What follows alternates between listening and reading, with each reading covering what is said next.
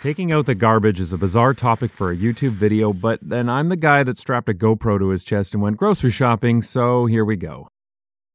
In most of Amsterdam and in many other parts of the Netherlands, there's no garbage day. That's totally great. I hate garbage day. Let me explain.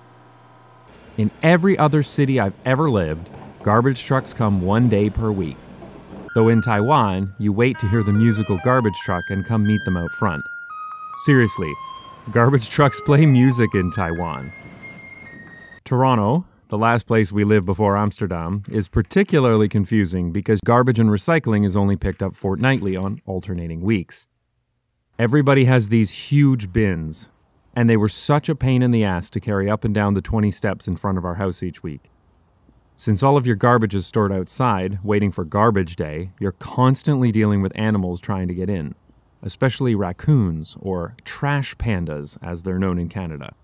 Yeah, they're really cute until you come to your garbage bins and find them like this, which happened to me dozens of times. All of this is irrelevant for us in Amsterdam because here we have underground containers.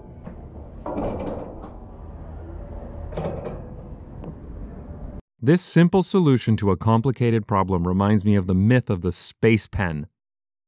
As the story goes, NASA had a problem with writing in zero gravity and spent millions and millions of dollars designing a pen that could write in space. Meanwhile, the Russians used a pencil. The story is untrue, and both space agencies used the same privately developed Fisher AG7 pen, but Toronto really did spend $31 million on a raccoon-proof green bin. And some of the trash pandas still figured them out because they're smart little bastards. Meanwhile, the Dutch use underground containers. These solve so many problems. There's no need to store bins outside your house. The garbage truck doesn't need to come down every street. Garbage bins don't clog up the sidewalks. And there's no garbage day to worry about. Did I mention that? There's no garbage day. These containers are found in almost every neighborhood in the city, but not all yet. A map online shows the location of all of them, and there are usually several within about 50 meters. All locations have garbage, but recycling bins for paper, glass, and plastic are common too. So when our garbage gets full at home, I just take the bag out and drop it in whichever container is on my way. The bins are emptied regularly by the city in a process that's pretty fun to watch. The bins are usually emptied on schedule, but some of the fancier bins tell the city when they're full.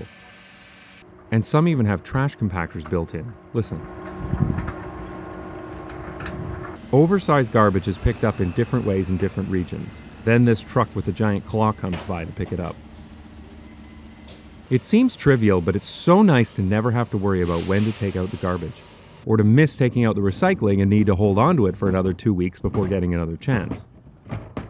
And it's great that there's no trash hanging around outside, which keeps the city looking and smelling nicer than many other places I've been. And best of all, I never need to clean up after the trash pandas.